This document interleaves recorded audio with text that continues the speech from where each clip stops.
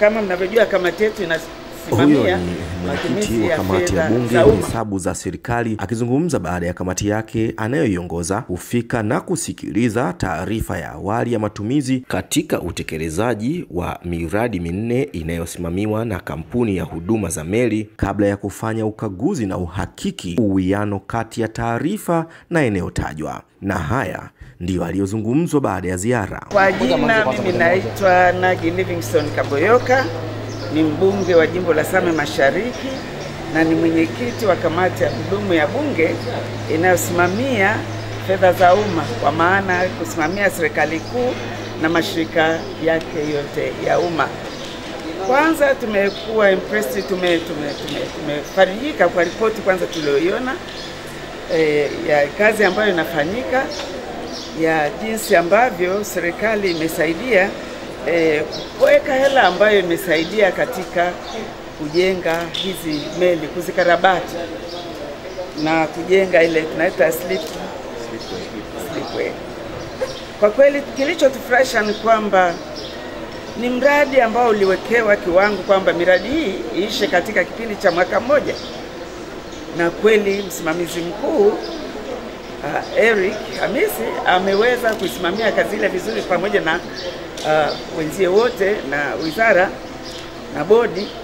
Kazi ile imekuwa ni nzuri mno kiasi kwamba nadiriki kusema kwa kweli sina mradi ambao nimeutembelea nikaona kwamba ule muda uliowekwa kutimiza ile kazi umefanyika kwa muda, na fedha iliyotumika imekwenda haijazidi ile kazi ambayo imefanyika. Kuona kwamba mpaka sasa hivi kazi imefanyika almost 90%, na ukiangalia na hela ambayo imetumika inaonyesha kwamba kweli hao watu ni makini. Kama mnavyojua kamati yetu inasimamia matumizi ya fedha za umma. Baadhi ya wajumbe wa kamati hiyo bila kujali itikadi zao za vyama wakaungana pamoja kuipongeza serikali kwa uwekezaji wake wenye tija kwa wananchi na serikali yenyewe. Tuna haki ya kuikosoa serikali pale inapofanya vibaya, lakini pia tuna haki ya kuipongeza serikali pale inapofanya vizuri. Mimi niseme sawa, mimi natoka chama pinzani, lakini kuna vile vitu ambavyo serikali vikifanya vyenye kupongeza, una haki ya kupongeza. Kwa kweli mradi ni mzuri kulingana na kile kiasi cha pesa ambacho serikali iliomba kwamba itoe kwa ajili ya ujenzi wa hizi meli na ukarabati wa hizi meli, zimeenda ipaswavyo. Na ukiangalia tayari meli imeshafikia, hii meli ya Z.Victoria tayari sasa hivi imeshafikia kwenye hatua za mwisho, na ukiangalia zile gharama ambazo zimetumika ni gharama ambazo zimetumika kiuhalali, kwa sababu tumeongea na katibu mkuu wa wizara, yani jinsi alivyotueleza kwa kweli hakuna kitu ambacho ni cha kupiga chenga. Kwa hiyo mimi naipongeza sana serikali kwa hatua nzuri kwa ajili ya kuwaletea wananchi wa mkoa wa Mwanza maendeleo ambayo ilikuwa ni changamoto kubwa sana kwenye ziwa hili Victoria. Kwa mfano kutoka hapa Mwanza kwenda Ukerewe, mimi nimeolewa Ukerewe, lakini unapanda MV Clarius ilikuwa ni shida.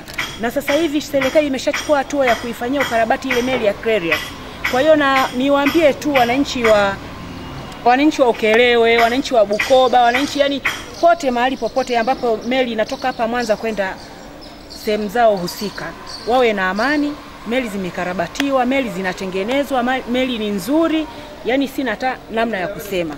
Jina langu naitwa Musa Bakari Mbaruku, mbunge wa Tanga mjini, lakini nimefurahi kuona ukarabati mkubwa wa meli ya MV Victoria ambayo inasafirisha Watanzania kati ya Bukoba na Mwanza, lakini pia nishukuru kwa serikali namna ilivyofanya. Kwa meli kubwa kama hii hata ajali pia zitapungua, na wananchi watakuwa wamerahisishiwa, naamini hata bei ya tiketi itakuwa ni ndogo. Lakini kubwa zaidi niseme Watanzania sasa watakaotumia meli hii wa Mwanza na Bukoba na maeneo mengine wawe tayari kuitunza. Kwa kazi inayofanyika hapa, kusema ukweli, kama itakuwa hakuna utunzaji, masinki hivyo watachafua, itakuwa hakuna maana yote. Lakini kubwa upimaji wa mizigo kwenye meli ili kuepusha ajali. Huo ndio wito wangu.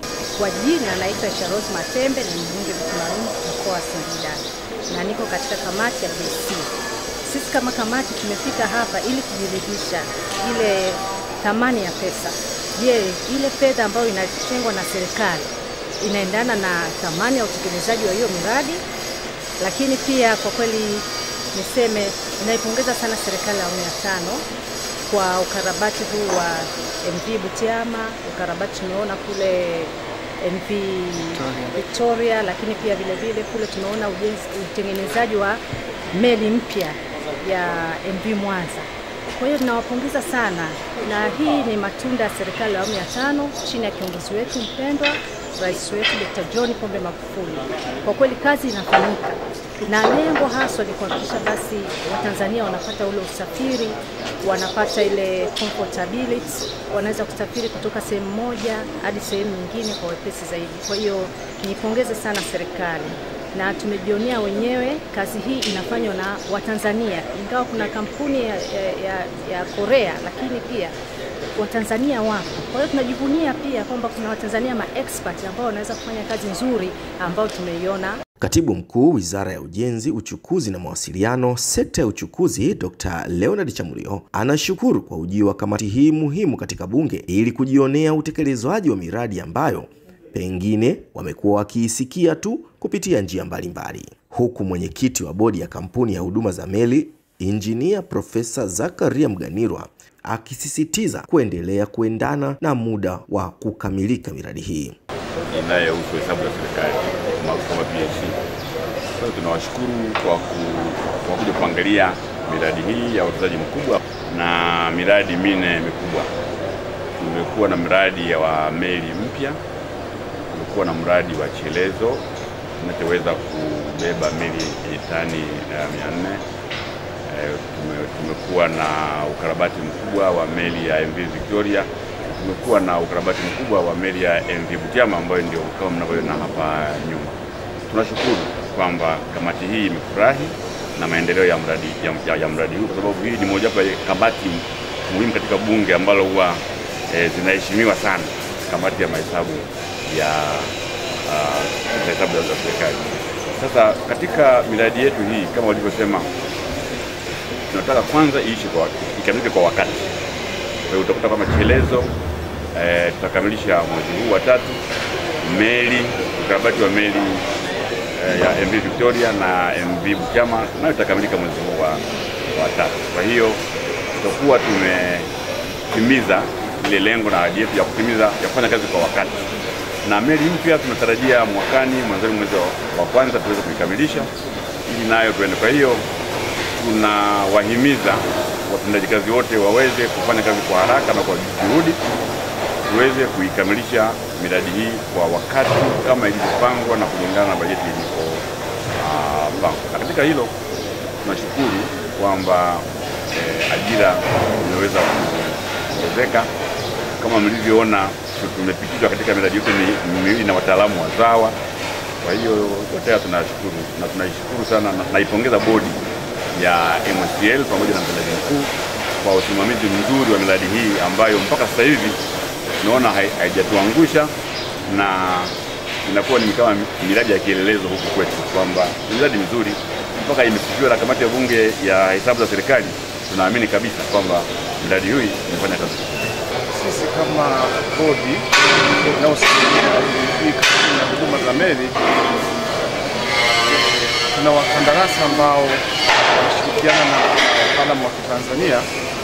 Sasa miradi hii minne, mitatu ilikuwa ni miradi ya mwaka mmoja, ilianza mwezi Machi mwaka jana, na mradi ule wa ujenzi wa meli mpya ni mradi wa miaka miwili, yani miezi 24. Kwa hiyo miradi yote inakwenda kwa wakati, ambapo mwisho wa mwezi huu hii miradi mitatu itakuwa imekamilika na kukabidhiwa kwa kampuni ya huduma za meli. Alafu tuna matumaini makubwa kwamba hapa ile ujenzi wa meli mpya ifikapo mwanzoni mwaka 2021 yenyewe tutakuwa.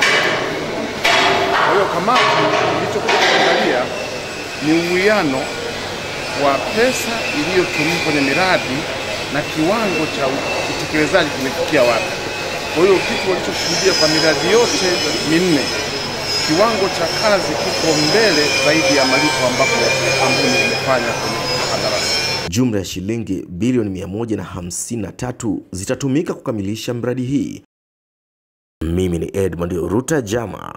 Hii ni Meli TV. Meli TV.